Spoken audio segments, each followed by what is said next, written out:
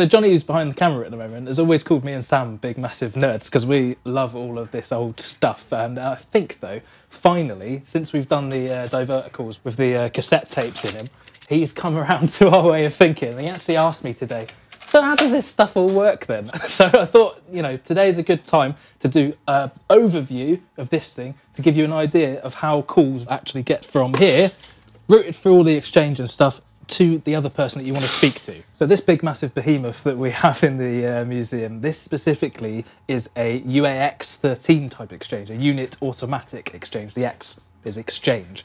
And I'm going to talk you through specifically the routing of the calls through this type of exchange, but it does differ for different types, and we'll go through some caveats as we do it. Also in the museum, we have a UAX12 exchange, which uses the older pre-2000 type selector switches. We also have a couple of private automatic exchanges, and these would have been used in like an office building, for example, for internal calls. But they all share similarities in the way they work because they are step-by-step exchanges. There's loads of phones all the way around the museum, and they can all call each other, which is a really cool thing. And from each phone, there are 2 wires that go all the way to the telephone exchange. In the real world, they'd go over like poles overhead and underground as well.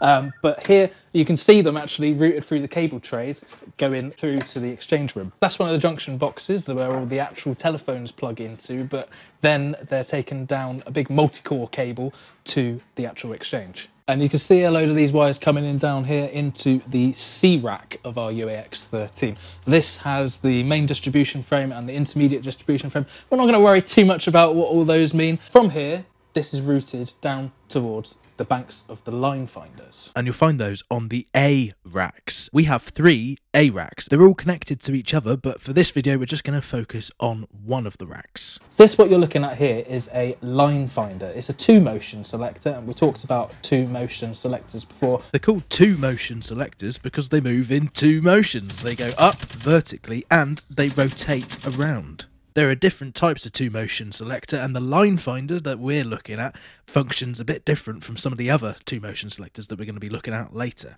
So this fella's job is to find your telephone line. That's why it's called a line finder. When you pick up the telephone, watch this.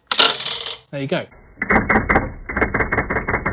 It's just found our telephone. Let me explain how it does that. All right, so this is the circuit diagram for all of the associated line finder circuitry. So that's all of this stuff down here. Yeah, quite a lot going on. So I'm not going to go in depth into exactly what's happening, but I'll give you the broad strokes. So from each telephone going to the exchange, there are a pair of wires, and that forms an electrical loop. And when you pull the handset off of the cradle, there's actually a switch here. And what that switch does when you pull up the phone is connect those 2 wires. So there is an electrical circuit going between them, and that current that flows through that circuit is what tells the exchange that somebody has picked up their phone, and the line finder needs to find that phone. So first of all, you've got these associated line relays down here. You see them moving as I pick up and put down the phone handset. So without getting completely in the weeds, those line relays cause the control box to send out a start signal, which causes the line finder to go off searching for your telephone line. So you remember that pair of wires that come from your telephone line that form the audio loop that you're going to talk over? Well, they come directly into this bank here that is sat behind the line finders. And you can see there's 2 sets of 10 levels, and on the top and the bottom of each level is an actual electrical contact. And that is the points where your plus and minus A and B pair come into. And here's a diagram of the numbering of the 2-motion selector bank contacts. It's just like coordinates. You got 10 levels going up and 10 contacts going across. So that's 100 possible positions. And note that the 0 level is at the top and the 0 contact is at the end of the rotary travel. So each one of these pads is a different telephone in the town, in the village. At this stage, within the exchange itself, you also get added a private wire and a meter wire. Stick with me here, this is the mind-melting bit.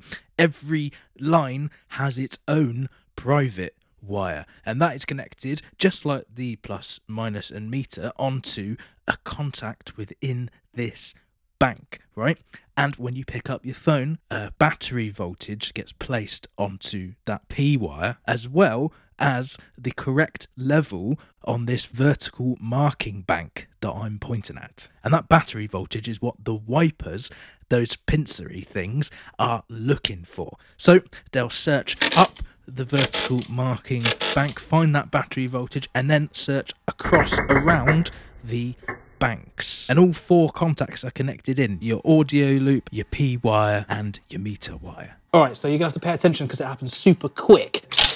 There you go. So it's stepped up 3 levels and gone on to the first pad. 3 up, 1 across. That quick.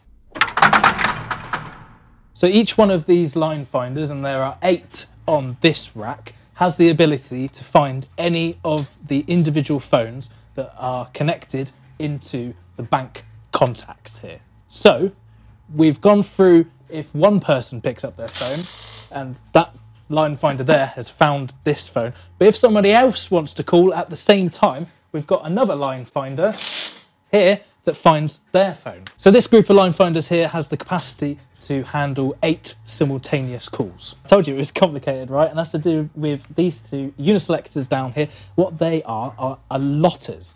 Their job is to prepare these line finders ready to receive a call. Okay? If I pick up this one, this line finder here has found this line.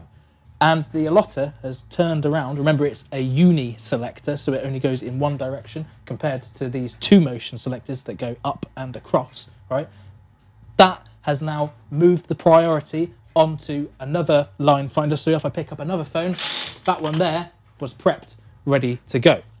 There's 2 control boxes and they are shared between all of the line finders. This one handles the odd numbered levels, and this one handles the even numbered. But if one of them's broken, they do have the capability of one of them taking over the duties of both. And coping with broken equipment is a big part of the design of this. A lot of redundancy is built in so that if the control box doesn't work, or one of these line finders doesn't work, or one of them is not even jacked in, like here, the allotter will not select this position. It will just skip to the next working line finder. If I take this out, there you go, you can hear the allotter switching around trying to find a working line finder. Okay, so far in our phone call we haven't even dialed a number. All of this line finding stuff is the most complicated part, and I've hardly even really gone into any detail.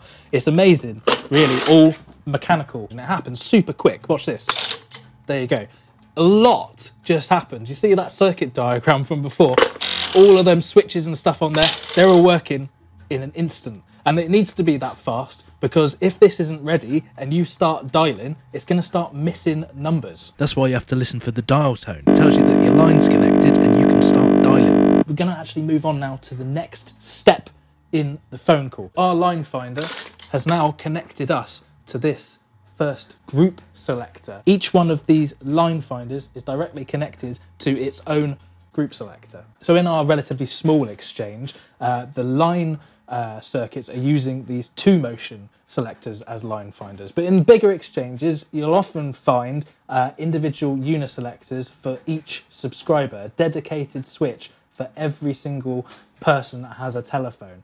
And it kind of works the opposite way to these. Instead of searching for the telephone, those subscribers' uniselectors search for a first selector instead. The reason why they use uniselectors instead of 2 motion selectors is because the 2 motion selectors are quite expensive compared to the uniselectors, and beyond a certain point, beyond a certain number of subscribers, it actually becomes more economical, makes more sense money-wise to have subscribers uniselectors than line finders, 2 motion line finders. So what's actually happening when you dial on your handset is it is controlling the mechanical movement of this selector switch. So you see on the banks there are 10 levels, right? And on your dial you've got 0 to 9. So that's 10 different options, right?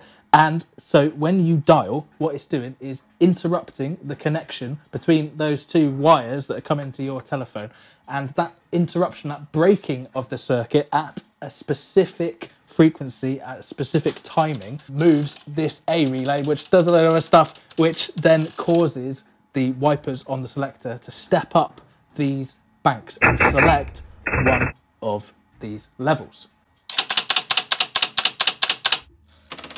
So because it's stepping in groups of 10, this is actually a decimal system. This type of exchange, this would originally have been a 3-number scheme. And with just 3 digits, you've got numbers all the way from 000 to 999. So that's 1,000 different numbers. For various reasons, you wouldn't actually have 1,000 subscribers in a UAX13 type exchange, but we won't get into all of that right now. That's another 10-minute video. So the first number that you're dialing in a 1,000 subscriber exchange, right, is selecting the hundreds group within that 1,000 subscribers. We narrowed down our options to 100 possible subscribers within that 1,000. So if I dial a 6, that's going to go to the 600 group within that 1,000. Steps up 6 levels, and then it will go across. So the automatic searching across is looking for an available switch in the next stage of the dialing. All right. What we can do is go across to another group selector if we were doing 4 digits, but in ours, we're just doing 3 digits at the moment. So we're going to go straight to the final selectors up here. So because this is the final step, these are not going to connect to another selector. So they are the final selector, right? So they don't need that automatic searching function across looking for the next switch. So we're actually controlling with our telephone dial the upward stepping and the rotary stepping across. And that's the last 2 digits of our phone number, right? So if I dial 6, it's going to narrow down our options to a tens group, if this was working, within that hundreds group, right? So you're narrowing down your options. And then we can go across. The last number that you're dialing is going to select one of those last 10 options, right? And you'll find the line that you want to call. There you go. So you remember these switch banks that are behind the selectors here earlier in our line finders? We had all of the telephone lines from all of the individual telephones coming in onto those pads. It's exactly the same thing with these final selectors, except going the other way. So you use the same pair of wires if you are calling someone else or someone is calling you. It is the switching that goes on that makes sure that you can't call someone at the same time as you're being called and vice versa. All right, so all of that was just to tell you how I can get from here to here. And I didn't even really tell you the detail. Oh my goodness me. So fingers crossed, this actually works and we can call this green phone from the red phone. If you come here, you can do this. You can see the numbers here and you'll actually now be able to understand and see the call being routed in real time through the exchange as you stand in front of it. So let's give this a go. On this sheet, we've got the number of the green phone as 6700. And we were talking earlier about how we've set this up so we can add in an extra group selector stage just for fun. So that means that actually, little secret here, you can ignore that first number and we can call this phone just with 700. So I picked this up.